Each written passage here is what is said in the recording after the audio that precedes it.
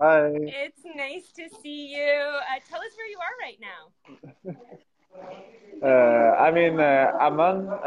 Wait just a second, because I'm in a room with a lot of people. Uh, Sure. Guys, I'm doing live for CODEPINK now. You can say hi to them. We're gonna talk about Hi. Palestine, so be a little quiet, please. So I'm in Amman. After they rejected me from the border, I went back to Amman, and I'm staying here a couple more days until I go back to Sweden.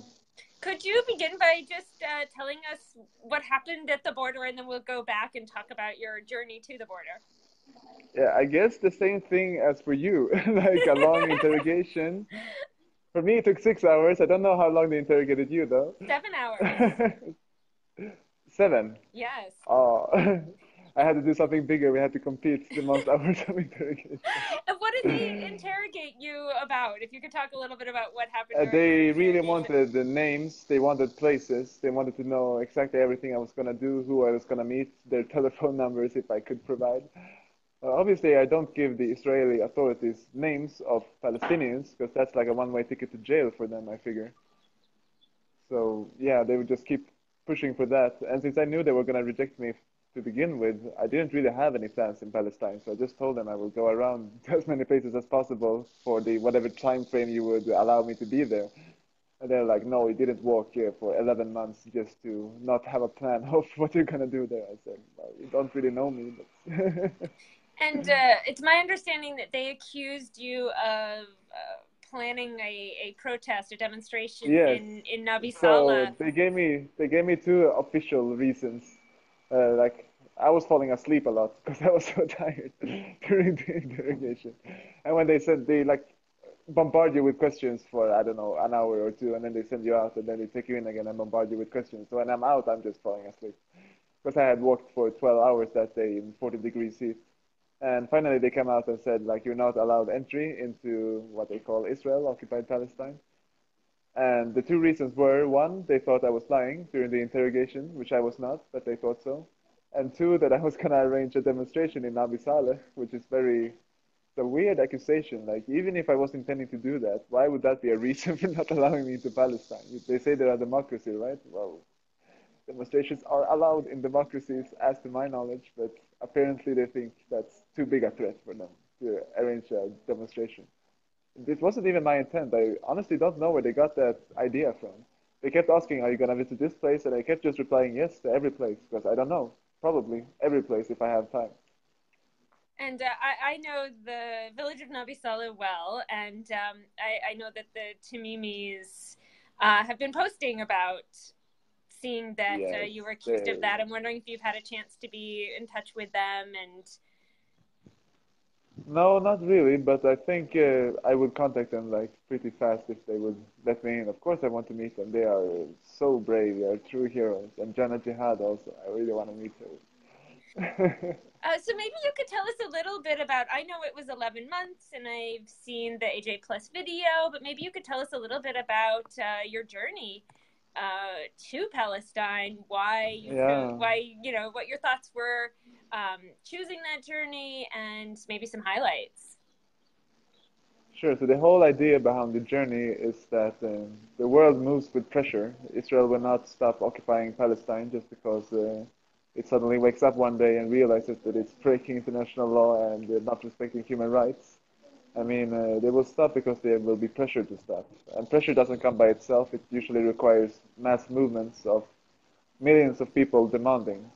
But people don't just wake up one day and realize everything that's wrong about the world and start demanding justice. They need to be informed first. They need to have the awareness. And it requires a lot of organization and mobilization to inspire people to do something about all the injustices we have all around. So one way I figured to raise a lot of awareness would be by walking, because the nature of it being difficult would just I don't know, motivate people to ask, like, why would this crazy guy walk so long? Like, that's a really weird thing to do. It's really hard. Why walking? So then I will get the chance to talk about the occupation in Palestine, all the human rights violations, and just the conversation would always come up, like, why am I doing it? And I would always try to engage as many people as possible in what's happening over there and been happening the last decennia. And And for the journey in itself, it's been so long. I don't know what to say. I've been walking in the snow in Bulgaria, in the last day took 12 hours in 40-degree heat in the Jordan Valley. I've been meeting amazing people. I've been alone for a long time also between cities and between villages. It's been really, really tough. Walking up and down mountains, walking in valleys, yeah, just everything. It's been such a long time. Wow. You gave talks along the way, yes? Yeah, that's a good way of raising awareness. So I try to organize lectures at universities, at organizations, wherever I could find a venue. The most spontaneous one was at a bar in Croatia where I just asked the bartender if I could use his huge flat screen TV to plug in my, I have a presentation about Palestine. So he turned down the music and I started talking to the crowd about Palestine. It was really fun. And just give a quick lecture about the human rights violations there. Kind of killed everyone's mood, but there was good discussions afterwards. Because people were like, "What the fuck is happening?" and like, "Why is he talking about this?" And oh, those pictures I haven't seen before. That was nice. You can always you create your opportunities. You can talk as much as you want if you take the initiative and don't ask for permission and just go ahead. Ask a little bit, but be very proactive. What kind of responses would you say you got from people that were not previously familiar with the issue? Do you feel like you changed hearts and minds along the way? Well, I certainly hope so, and I think so, but it's difficult. For most people, this information that we are sharing is completely new, and I respect the people not taking it as face value and just going and doing their own research. They shouldn't trust me, right, with everything I'm saying. They should go and do their research and see if what I'm saying is true or not. So hopefully I inspired some curiosity as for people to go and find out more about what's happening. And as soon as anyone starts reading human rights reports, they will see the ugly truth of occupation. So raising curiosity, I think, is really important. And I could tell that I touched quite a few people also on the road. I know that you've gotten quite a lot of media upon your denial, which is really fabulous and successful. I think that you really reached out, and Palestinians I know have responded with just real applause and gratitude to you for this opportunity to raise awareness. Yeah. And I heard as well you were even offered like an honorary citizenship. Yeah, that's what I heard as well. But I read it in the media as everyone else. Not like I heard anything from the persons in charge. So I know it's been in the media a lot, but if you could give a message to folks on the ground in Palestine, to the Tamimis, and to people in Ramallah and Bethlehem and Hebron Yeah. and everywhere, what would you like to say to them? What would you like to say to them in person that instead? Well, don't lose hope. The world is with you, and nothing comes cheap and nothing is for free. We need to struggle to gain our rights everywhere, all the time. The world doesn't change itself, it is changed by people. Palestine will not free itself, and in the end, it will be freed by the Palestinian people and not some Swedish guy. Of course, I will help as much as I can, but the work on the ground is what's going to be most important in the end. And like the first Intifada, a mass movement of non-violent resistance and mass boycotts. The Israeli forces were scared in their beds when the Palestinians had their 18 cows in Beit Sahur and started producing their own milk. That's what's going to scare the occupation, you becoming self-sufficient and not relying on the occupation anymore for anything. And as soon as you manage to really push that mass movement and starting to use the BDS as a tactic inside Palestine also, mass boycott of the Israeli occupation until they become serious about pursuing some sort of solution or some sort of peace.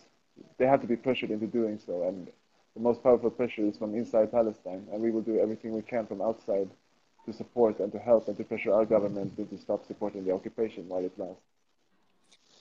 I know that my own story specifically, and then all the other stories of recent denials, Israel really seems to be cracking down on solidarity activists and human rights advocates being able to enter and stay in the country. Do you feel like our solidarity and our work on the ground with Palestinians is having that type of an impact, that Israel is really afraid of this growing support across the world.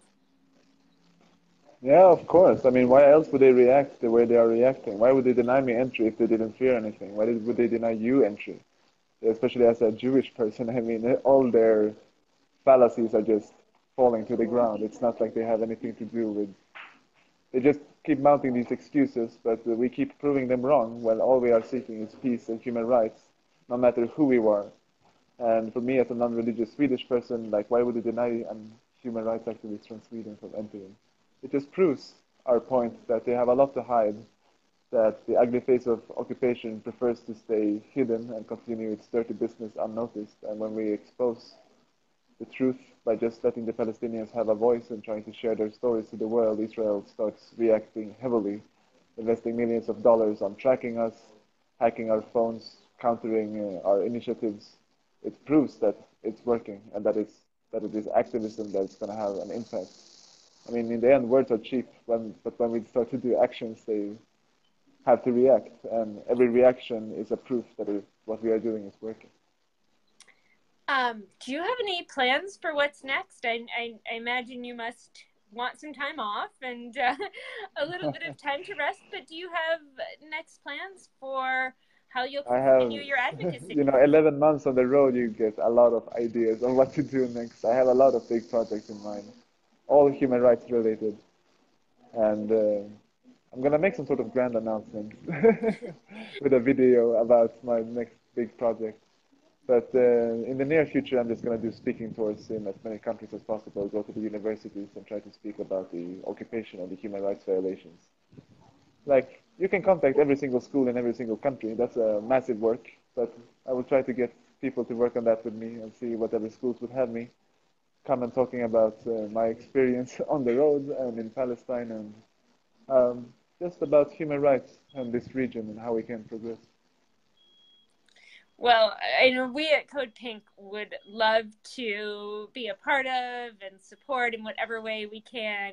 I'm Our next actually big coming to the US. adventure. That's one of my nearest plans. So for sure we will meet there, I hope. Well, absolutely. So we're based in, I work out of Washington, D.C., and we're based here in Washington, D.C., and we can't wait to see you here. And yeah, both we'd be thrilled to plan some speaking events, maybe to go around and meet with offices in Congress and speak to them about your That would be amazing. experiences. That And would be really amazing. Let's do as much so, as we can. yes, let's be in touch immediately.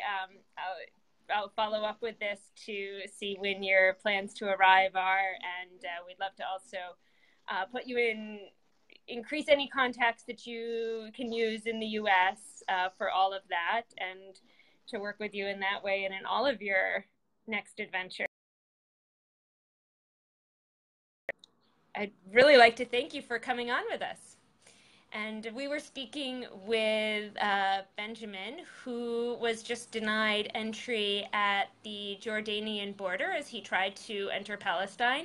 Israel denied him entry, saying that they were afraid he might participate in a demonstration in the village of Nabi Saleh. He had walked for 11 months from Sweden to Palestine to raise awareness for Palestinian rights. And we're going to be continuing to follow what he does and to push back against Israel's denial of entry to nonviolent human rights activists. I'm going to bring him back on for a moment to see if he has any last words for us before we end this video. Benjamin, I am adding you back in. Hi. Oh, hi Sorry again. about that. It got cut off for some reason. Yeah, I so don't I know was what happened.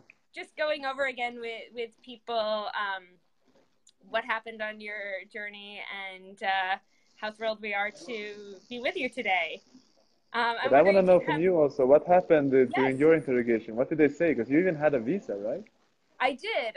So I had been in Palestine last summer, right at this same time last summer, and I was physically assaulted by a settler in the city of Hebron. I was there staying with Palestinians, and Mm. being part of that community. And so this settler physically assaulted me, and soldiers stood by and watched her do that. And Right. I went on camera during the assault, and you can hear me in the video talking to the soldiers and saying, you have an I did see the obligation video, yeah. to protect me, and what you're doing here is not in accordance with Jewish values.